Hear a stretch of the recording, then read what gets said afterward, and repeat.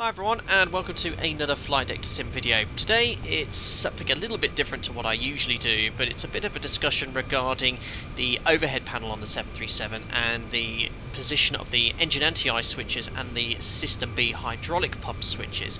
Now, for a little bit of context, on November 25th, 2024, a Swiftair 737-400 tragically crashed during its approach into Vilnius, and investigators found that both System B hydraulic pumps were turned off. What we're going to do now is jump into the flight deck and show you what indications you'd see if you were to turn off System B hydraulic pressure in the 737. So here we are in the cockpit of the 737. This is the 800 series aircraft. Of course, the aircraft involved, the Swiftair 737 was the 400, the classic variant, but the systems are almost identical. Let's now take a look at the overhead panel of the 737-800. Now, note the position of the System B hydraulic switches. They are very close to the engine anti-ice switches, and the engine anti-ice system you would typically use, depending on the weather of course, several times during a flight as you enter icing conditions. You put the start switches continuous, you move the engine anti-ice switches on, and then you check the indications. In the NG you've got a couple of little green indications, thermal anti-ice on engine 1 and 2, and when you're finished you simply move them off and the start switch is off. Now, what can happen, crew can inadvertently turn off System B hydraulic pressure because of the location of these switches. Now, I will put my hands up, been operating the aircraft since 2011, and I have once done this as a first officer many years ago. Simply let the System B pressure depressurise and then put the pumps back on, continue normal operation. It's easily done. You just have to be incredibly vigilant to make sure that you don't turn them off inadvertently, and now as a training captain I am quite vigilant to make sure I don't repeat what I once did. Anyway, what happens if you do turn the B pumps off? Well, we'll make sure we have Command B engaged, and we'll now turn off System B hydraulic pumps, imagining we thought it was the engine anti-ice.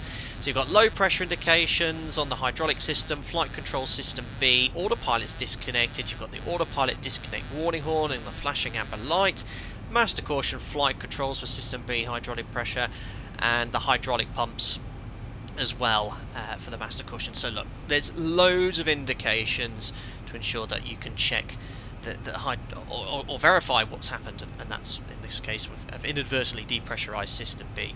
Now, if you try to re-engage Command B, watch what happens. Nothing. You probably get the autopilot warning horn repeat itself as well, but Command A is available, so let's engage that autopilot, verify command, and then you can continue normal operation. And the aircraft still flies fine with one hydraulic system, but one of the most important systems, which normally is powered by System B, is the normal flap extension and retraction. So again, we've got another master caution flight controls for field diff pressure. I just want to go back onto the flap topic here. Watch what happens if you start slowing down for the approach with System B depressurized. So speed checked, flaps 1, let's go straight to flap 5, so flap 1, flap 2, flap 5, and bug the flap 5 speed. Let's look at the indications. Look at that, the trailing edge flaps are not extending, there's no leading edge flap transit lights, and if we look at the leading edge devices here, they're not extending either. Now, the reason is System B pressure is used for normal flap operation. The trailing edge flaps can be extended without System B pressure using an electric motor, as can the leading edge devices using system or standby hydraulic pressure as well, but that's a non-normal situation. You would configure the aircraft accordingly. But you can see what's happened. We've slowed down to the flap 5 speed, we're below the clean speed, but look, the flaps are up. And if you were to keep slowing down and reducing speed with the flaps up, you will eventually stall.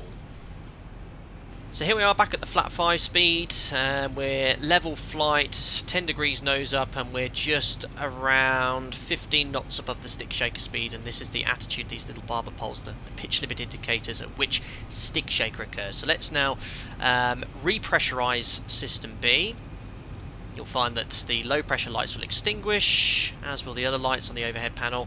And now the flap lever's in 5, look at the indication. The System B hydraulic pressure is now extending the trailing edge flaps and also extending the leading edge devices. And now we're at a safer configuration for this speed.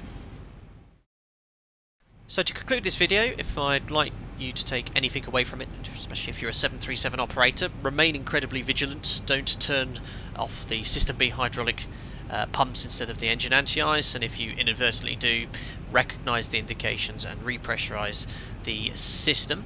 And remember to maintain good CRM skills throughout your operation. Situation awareness is incredibly important, along with the awareness of aircraft state. Now, if you enjoyed the video, don't forget to like and subscribe if you want to stay up to date with the latest content, and I'll see you in another video or live stream very soon.